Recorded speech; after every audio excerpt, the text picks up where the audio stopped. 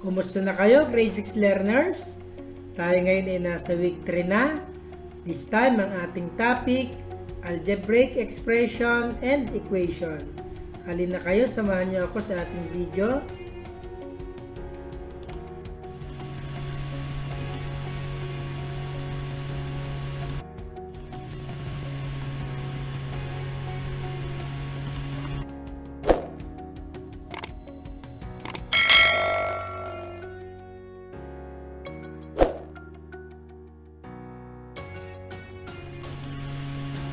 If the English subject has word phrases and sentences, mathematics also has mathematical phrases and sentences.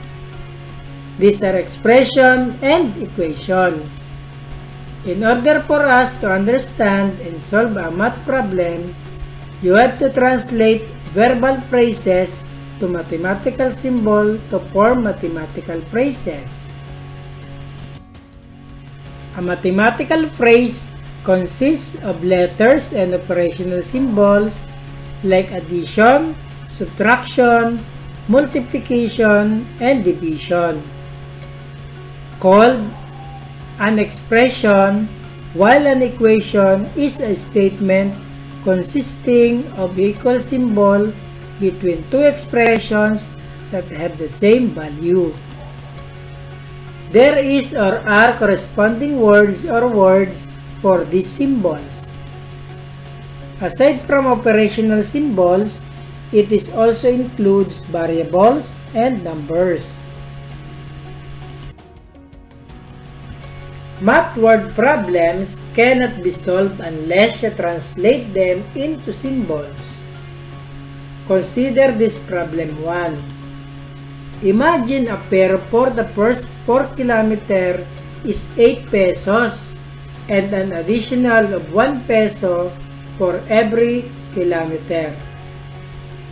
Richie will go to Laguna from Rizal and the distance from Rizal to Laguna is 99 kilometers. How much does she need to pay?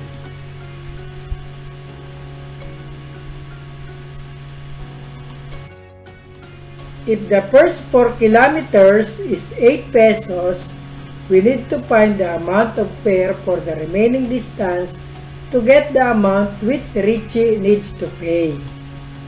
The remaining distance is 95 kilometers. Let Y the fixed amount of 1 peso for every kilometer. To find the total amount of fare, we will use the expression 95y plus 8. If we are to solve the problem, evaluate 95y plus 8 equals 95 times 1 plus 8 equals 103. Therefore, Richie needs to pay 103 pesos. Problem 2. Maria and her family donated face masks and face shields in a certain school. They donated a total of 2,400 packs containing face masks and face shields. If the number of face masks is twice the number of face shields, how many face masks did they donate? Let X be the number of face shields. 2x be the number of face masks. 2,400 is the total number. So, the equation for this problem is x plus 2x equals 2,400. Translating word phrases into algebraic expressions. Algebraic expression is a mathematical phrase consisting of letters, numbers, and operation symbols. To translate word phrases into algebraic expressions, the important thing to do is to familiarize the words and phrases associated with symbols or operations. Mathematical operations or symbols. symbols, words, or phrases. For addition, increase by, more than, the sum of, plus, added to, the total of. For subtraction, minus, less, less than, the difference of, decrease by, diminished by, subtracted from, take away from. For multiplication, times of, the product of, twice, multiplied by. Division, divided by, the quotient of, the ratio of. Equal, is, equals, is the same as, and is equal to. In the following table, study how the different word phrases can be translated or written as algebraic expressions. The word phrases: x plus 4, the sum of x and 4, x added to 4, x increased by 4, 4 more than x, the algebraic expression x plus 3. Another word phrases: y minus 9, the difference of y and 9, y decreased by 9, y diminished by 9, 9 less than y less than 9, 9 subtracted from y, and y subtracted by 9. The algebraic expressions: y minus 9. Another word phrases: 2 times m, twice of m multiplied by 2, the double of m, the product of 2 and m, and the algebraic expression is 2n. And another word phrases: n divided by 6, 1/6 of n, the quotient of n and 6, the ratio of n and 6, the algebraic expression is n over 6. Example 1, translate to algebraic expression. 6 more than twice a number. Let A equals the number. 6 more than twice a number. 6 more than, that is addition, twice a number, that is 2A. Therefore, the algebraic expression is 6 plus 2A. Example 2, a number decreased by 5 is 11. Let n be the number. We have a number decreased by 5 is 11. A number, that is n, decrease, subtraction, by 5 is equal, then 11. The algebraic expression is n minus 5 equals 11. Example 3. The quotient to 15 and 5 subtracted from the product of 15 and 5. Quotient, division sign, 15, 5, subtracted, subtraction sign, product, multiplication sign, 15, and 5. Algebraic expression is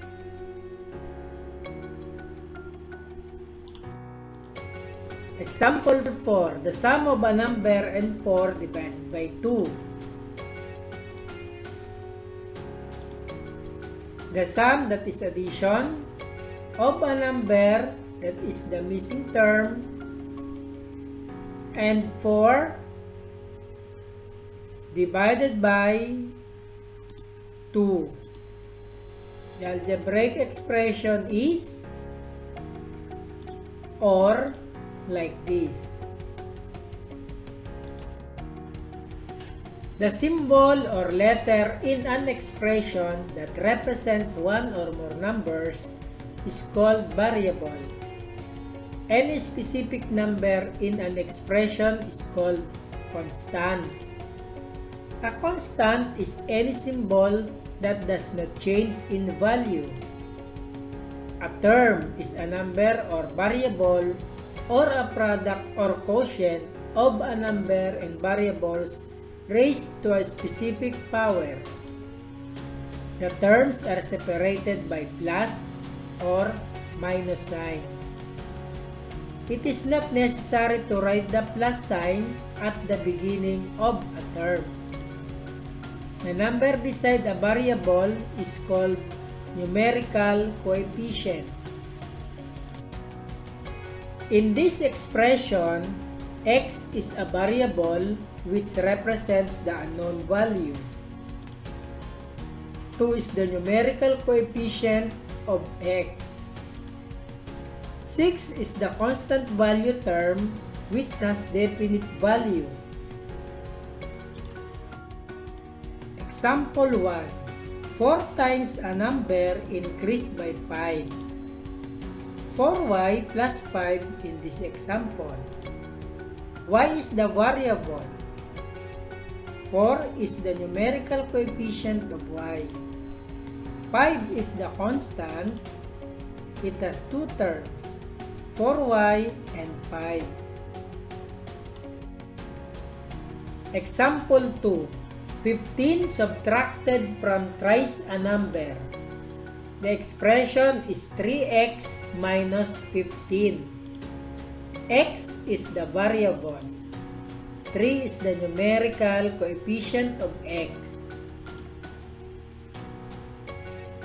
Minus 15 is the constant. It has 2 terms, 3x and minus 15. Example 3. 30 added to the product of 6 and 4. The expression is 30 plus 6 times 4. There are no variable and numerical coefficients in this example. The numbers 30, 6, and 4 are the constants. And it has 2 terms, 30 and 6 times 4. Learning Task 1. Translate each of the following into algebraic expressions. 1. 1/2 of x minus 12. Then try to answer number 2 up to 5. 2. X diminished by thrice y. 3. Twice the sum of x and y. 4. The sum of thrice x and y. 5. 4 times x decreased by 5. Copy the expressions below on a sheet of paper and circle the variables and box the constant term in each expression. Number 1. And try to answer number 2 up to 5. Learning Task 2. If A represents Arkin's present age, how would you express each of the following in terms of a variable A? 1. Arkin's age 5 years ago. Number 2, thrice Arkin's age. 3, his age after 4 years. 4, 2/3 his present age. 5, twice his age after 3 years. For your learning task 3, translate each problem into a mathematical equation.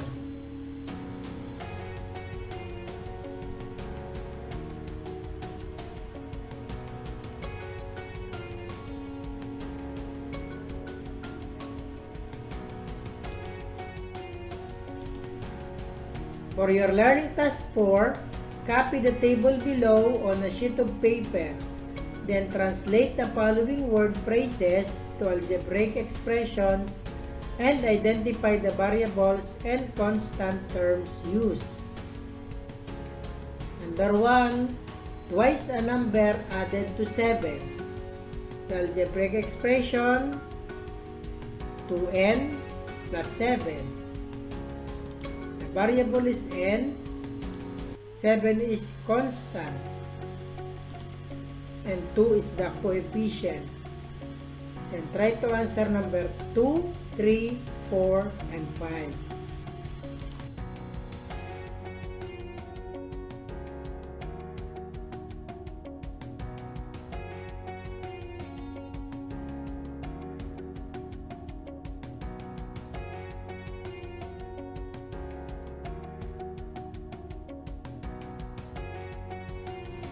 Maraming salamat sa inyong panonood. Hanggang sa susunod nating video, huwag kalimutan mag-subscribe at pindutin ang notification bell para updated kayo sa mga bago nating videos. Salamat sa inyong mga comment at sa inyong like. Naway inyo rin itong i-share sa iba. Hanggang sa muli, paalam!